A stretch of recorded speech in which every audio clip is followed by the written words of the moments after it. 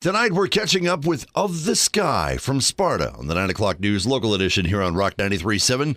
The double J. J squared. No, we're not going with any of that, are we? We've got Joey and Joseph. Say hi, guys. Hey. Hey, how you guys doing? I think you were still looking for members the last time I talked to you. We are actually still looking for a vocalist at the current moment right now. I am not going to fill the bill for that. Well, this recruitment mission is, it's pretty well busted now, man. Seriously. Nobody's going to let me yodel on their album. That's my dream. It's not going to get fulfilled, so let's just move on and move past that. You do your vocals. You guys almost in the vein of, I think at one time Metallica had offered somebody else to come in and sing for them. You're kind of in that vein. Oh, yeah. I mean, the best way to kind of look at it is we're not hurting in the situation that we're in. We enjoy what we're doing. We like what we're doing. We have fun doing what we're doing, making the music that we like. It's just we kind of feel like there's a piece missing to make it better. It's not really my intention to be the lead singer. We want somebody else to come in and kind of add their spark and their flair to what we're doing. And we still think that person's out there that can make what we're doing even better. But once again, we're not letting the fact that it's just the three of us stop us from that. And the third member that's not here is? We've actually added Grayson Jackson, formerly of Fate of Adam, to our band. Been playing with us for about a year. Grayson apologizes for not being able to come out tonight. Factory work, it's kind of a dog. Duty calls. Yeah. Hey, you got to pay the bills. That comes first. As you're trying to be a struggling band, getting your music heard, you still got to keep the lights on to be able to make that music. So we're going to talk about the music that you have been making, the addition of Grayson into the band, and we'll discuss how it's gone, where you're going, and new music that you're working on as we talk with Of the Sky tonight on the 9 o'clock news local edition here on Rock 93.7.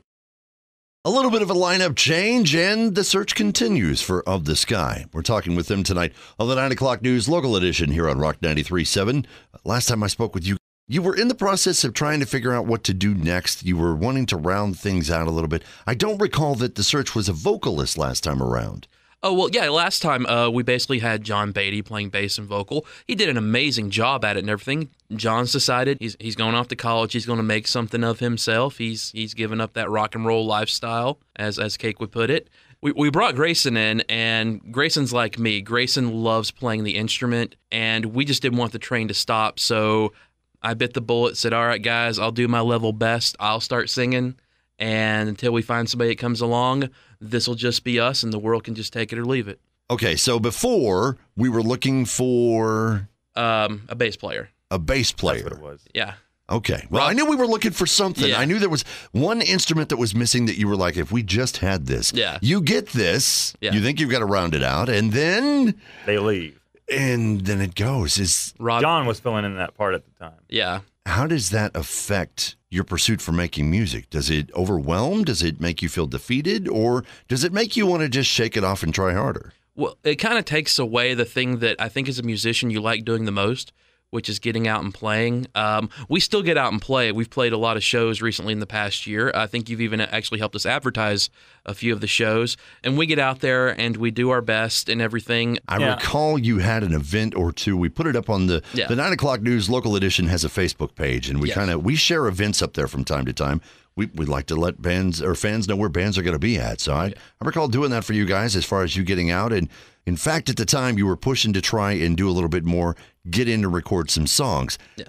Now that you're moving towards doing that, do you feel like your vocals are strong enough to carry on to the recording? I don't really feel like it's holding us back from doing what we want to do.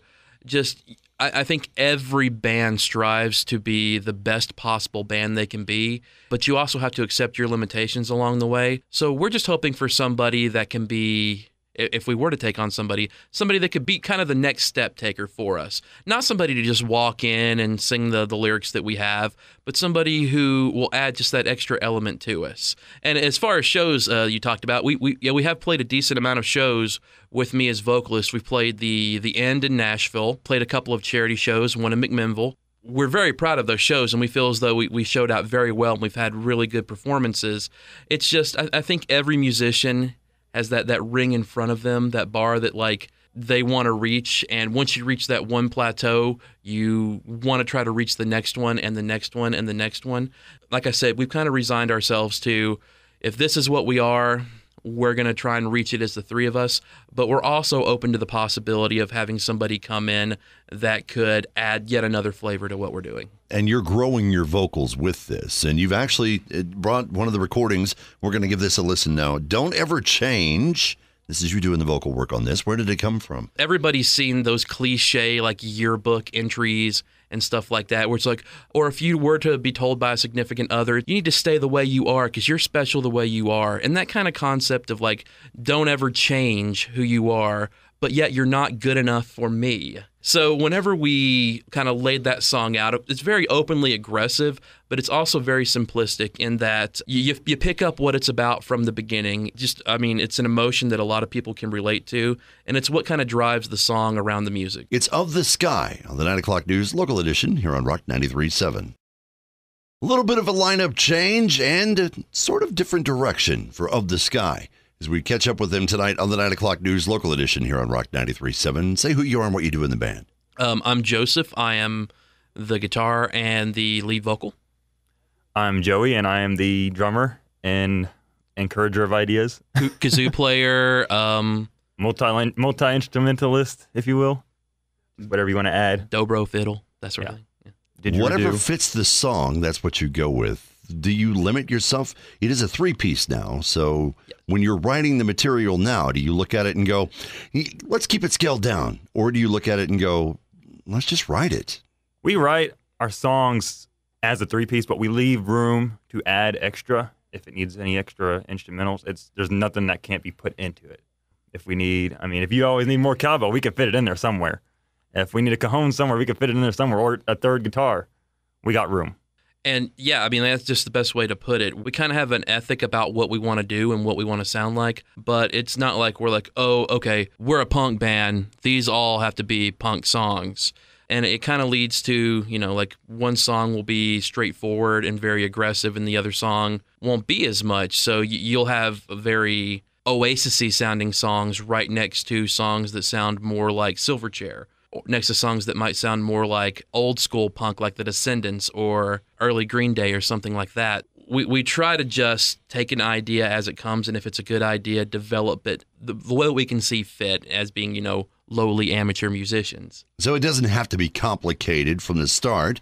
Well, basically, whatever structure you want to have a foundation for you to start from. So makes sense, but you do have some idea as far as, I think you said, it kind of, whatever it flows into, but do you look at it and go, okay, it's flown into this, but it needs to be an Of the Sky song, so let's call that back? As far as putting it together, it's basically everything starts with a guitar progression. Then basically we get together and we hammer it out, guitar, drums, bass. They add a lot to it to color the sound. It's basically just a simple acoustic song whenever everything starts.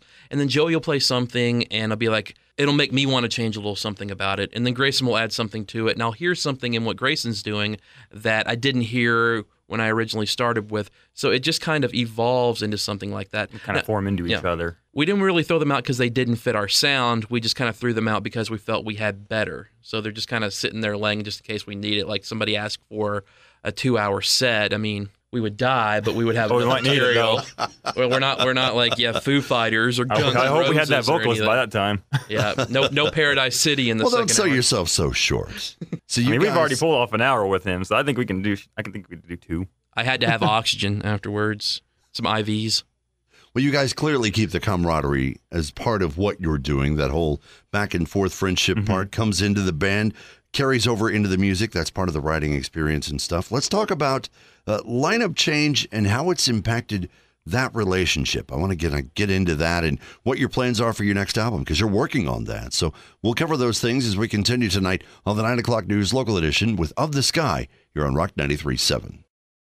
It is the 9 o'clock news local edition on Rock 93.7. We've been talking tonight with Of the Sky, catching up with them where they're at. Last time we talked with you, you guys had finished up your album. We are currently still in the progress of making it. Last fall, we hit a number of shows, as he said, and then we set a time to not really search out any more shows or plan anything until about spring, summertime, which we're coming up on soon. We want to take time to set up our recording gear and get everything that we had already played at our shows in a recorded format so we can distribute it at our shows. And we are about I'd say about halfway. Since you take on kind of doing it yourself, it's kind of a long, drawn-out process. I mean, you don't have somebody to just walk in and play, and then it's their responsibility to fix any of your goofs or any of your mess-ups.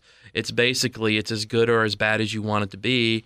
One of the things that has slowed down that progress would have to be the lineup change, going with having John moving on to doing something else, and then bringing in Grayson. Yeah. That little transition. You guys had a dynamic. How has it been bringing in somebody else to that dynamic? Well, like I played with Grayson before in one of my previous bands called Knee Deep in Stereo, and Grayson had played with Lynn Garrett in Fate of Adam. So Grayson had moved out of the area, then just kind of moved back in the area, and we've always been good buddies, pretty much friends for life.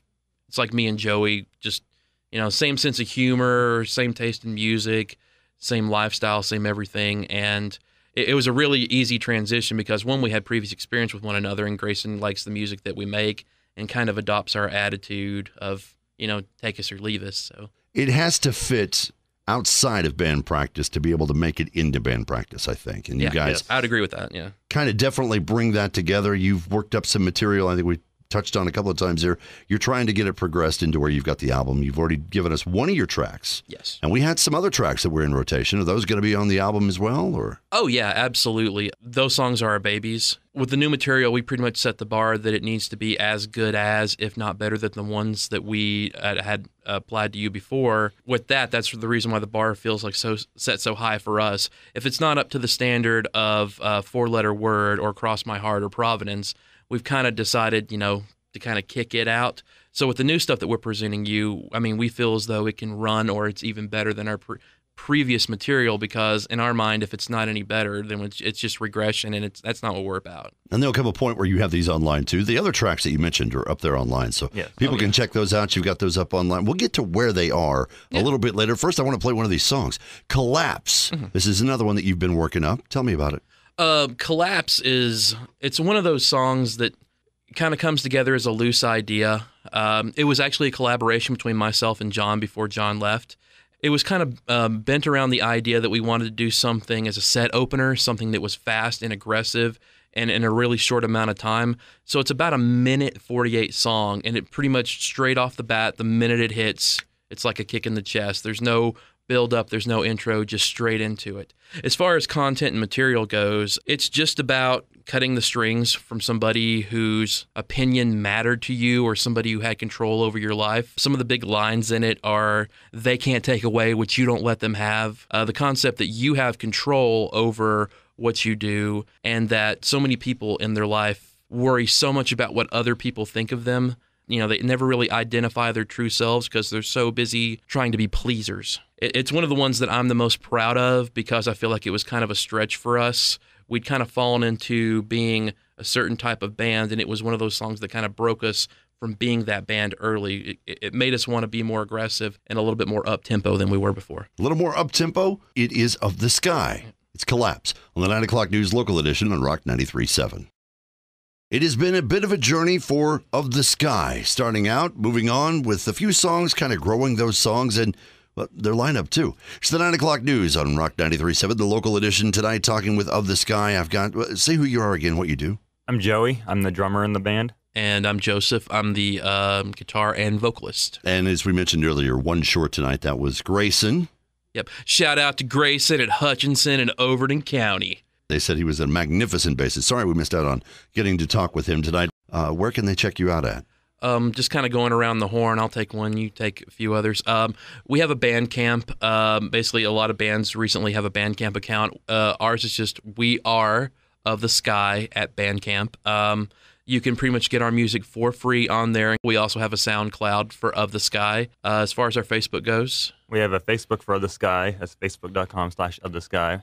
We also have a Reverb Nation page, which is the same with just a / Of the Sky as well. And I believe both of those sites have our music on it as well for free. It has the anthology. Woo! And we will be adding our new track. And your show dates are up there as well. Yes. And we've actually got a couple shows upcoming. We're tentatively scheduled to play the Upper Cumberland Pride Festival at the Heidelberg's Pavilion in May. We're setting up a couple of our own shows in Overton County in in relation with a couple of the charities in the area. We love doing charitable work. We like doing shows and festivals to get basically kids and young adults out because in the county that I live in, Overton County, there's not a whole lot of stuff to do there. So anytime you do anything musically related, people tend to come out in droves. So there's a lot of irons in the fire, a couple things booked, a couple things that are kind of pending, and a couple things that we're going to pretty much take on our own. You can keep up with all of that online. Best place is, of course, their Facebook page. I want to thank Up the Sky for talking with us tonight. Thank you for having us, Greg. Oh, yeah, Greg. Pleasure as always, sir. Pleasure was definitely mine. This has been Of the Sky on the 9 o'clock news local edition here on Rock 93.7.